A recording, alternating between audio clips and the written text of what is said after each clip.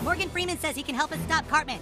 How do we stop him now? He's already been elected mayor. It's the new kid's fault. He ordered us forward in time. New kid, your farts have sped up time.